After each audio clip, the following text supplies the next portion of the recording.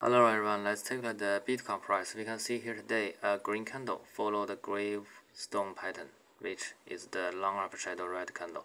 That means in short term we are still waiting for the breakout from the resistance level here. If we connect the top of these candles, we can see it's the current resistance level.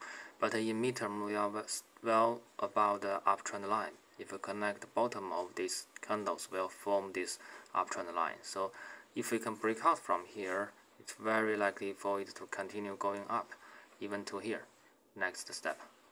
Thank you.